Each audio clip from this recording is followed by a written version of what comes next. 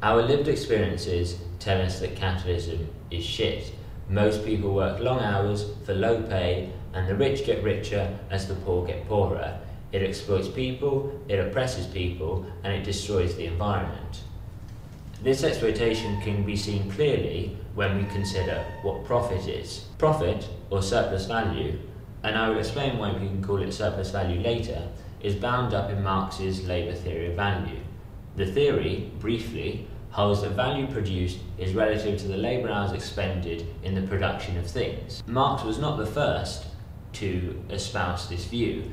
He had taken it from the British classical political economy.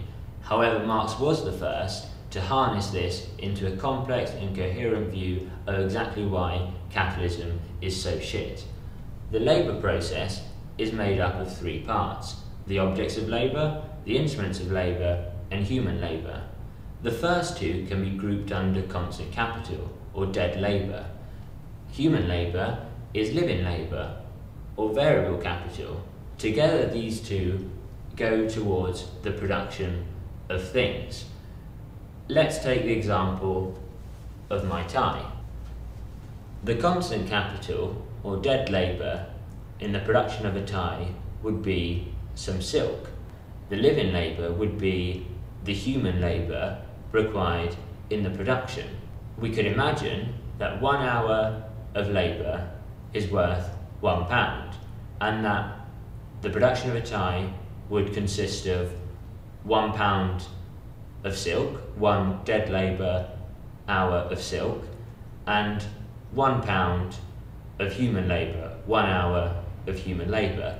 The total production cost would be 2 hours of labour, or £2. The capitalist selling the tie at £2 would obviously not make a profit if they paid £1 for the silk and £1 for the hour of labour. However, as we know, capitalists do make profits, and very large ones. To see how this happens, we have to return to the labour process. The capitalist cannot make profit, or at least it is difficult to do so, on constant capital. This is obvious.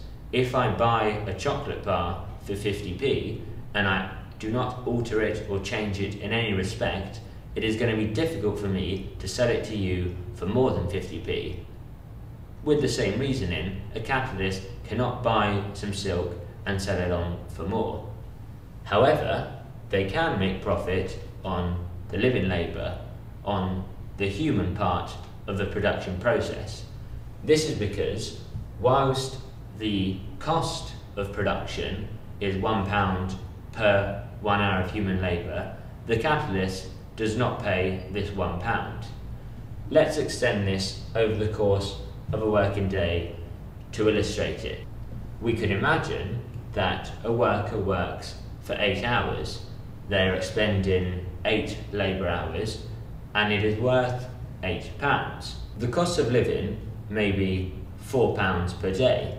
This is literally the bare minimum that you need to survive. The capitalist, if they paid £4 per day, would be effectively paying £4 for £8 worth of work. They make £4 of profit.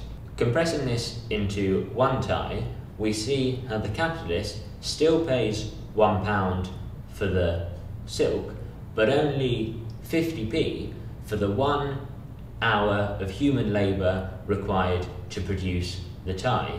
They are effectively paying £1.50 for the production of a tie that is worth £2. There is 50p of profit. That is what surplus value is.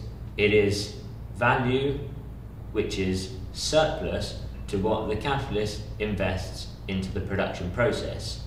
Now, of course, the capitalist, as well as making 50p profit on every tie, will employ a number of workers in a number of factories over a very long period of time. These 50p's are accumulated and accumulated to make the capitalist richer and richer, giving them money to spend on luxury goods or to reinvest into the production process, taking on more workers, building more factories, and generally just increasing their wealth. The worker, on the other hand, continues to be exploited, receiving less for his labour than his labour is worth. Capitalism is exploitative and it is unstable, and when it fails, those who suffer are the very people that work the hardest to keep it going, the workers.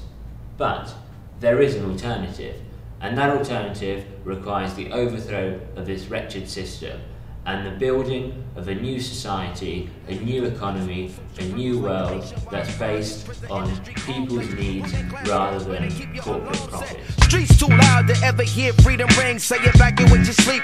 It's dangerous to dream, but your chain cats get their chip back. You dead now. Killing fields need blood to graze the cash cow. It's a numbers game, but shit don't add up somehow. Like I got 16 to 32 balls to rock it, but only 15% of profits ever see my